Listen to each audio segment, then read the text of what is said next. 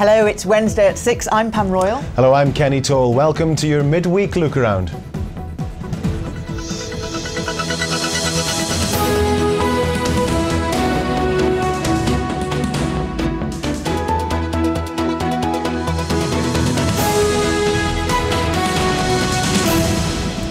Opposition is growing to plans for two large wind farms in the Solway Firth. One is near the existing Robin Rig site, the other near the Isle of Whithorn. Well, locals there say it's so close to the land, it's wrong to call it an offshore wind farm. And they formed an action group to fight the plans. John Beaver reports. Love it or hate it, the Robin Rig wind farm dominates the Solway Firth. With plans to significantly increase the number of offshore turbines, it's a site that will become more common. There are currently plans for extra turbines next to Robin Rig, as well as further along the Solway here in Wigtown Bay. Although still in the early stages, locals think the plans have been rushed in without any consultation. There are fears that this is what it could look like. Now, those who live here are preparing for a fight. They've set up the Keep Wigtown Bay Natural Group, and opposition is mounting to the development, which is just 1.5 miles from the shore and around 2 miles from a national scenic area. A lot of people around here have, let's call them nature-related or nature-based tourism businesses. So this will have a serious impact on those. There'll be a serious impact on house prices. And of course, that has a knock-on effect on other businesses in the area, estate agents, solicitors. It all links up. With tough targets in place to cut carbon emissions by 2020, the Scottish Government are keen to get more turbines in place relatively soon. But they and the developers won't get it all their own way. Wind farms divide opinion like almost nothing else. On one hand, it's the need for clean, renewable energy sources.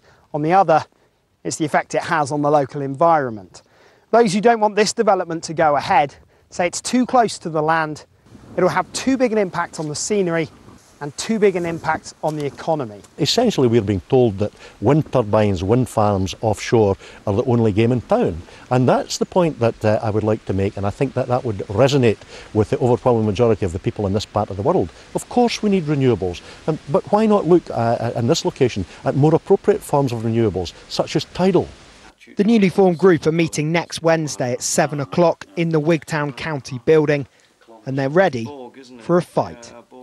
John Beaver, Isle of Whithorn. So plans there have been met with strong opposition among communities living in the Wigtown Bay area, and local politicians also have some reservations too. Yes, earlier we spoke to MSP Alasdair Morgan about his concerns, and we began by asking him what he thought the impact would be on the area. I think the main impact of the proposed Wigtown wind farm would be in visual impact, because this, unusually for a wind farm, is located very, very close to shore, some parts of it as close as 2 miles.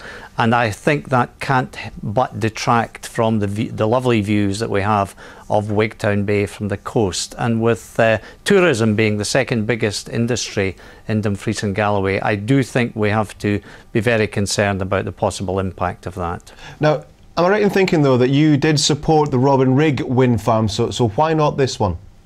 Oh yes, I'm not one of these people who think wind farms are the work of the devil at all. I think they're very appropriate, they're very necessary if we're going to tackle climate change, and it's really a matter of visual impact in this case. I don't think the Robin Rig wind farm had nearly the same impact. It's much further offshore. It's, you know, it's not all that visible at times, depending on the weather, and it is in the eye of the beholder, certainly. But my judgment is that Robin Rig wind farm was perfectly acceptable. I think the extension of it is going to probably be acceptable as well. But Wigtown is just far too close to the shore. It's of a different order of magnitude altogether. Mr Morgan, will you be taking the matter then into the Scottish Parliament? Well, the way this works is this is an initial consultation. The government has very much made it clear that this is a consultation. I've submitted my own views to the consultation, which are asking them to take out the Wigtown Bay proposal. I believe the local council in Dumfries and Galloway are doing the same sort of thing. And what we need to see is how the government responds to that consultation. And being a listening government as well as a minority government, you know, the SNP has shown itself very willing to listen to people, you know, who wish to put their views forward. That's why we're having a consultation. This is not a done deal. Thank you very much for your time.